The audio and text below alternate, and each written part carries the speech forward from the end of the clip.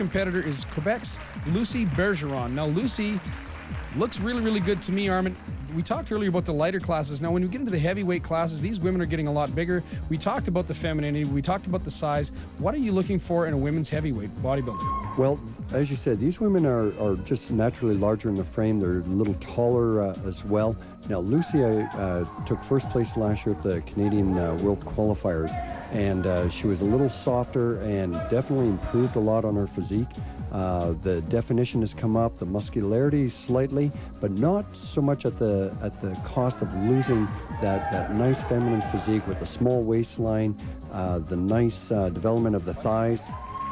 Look at the flexibility. Holy smokes.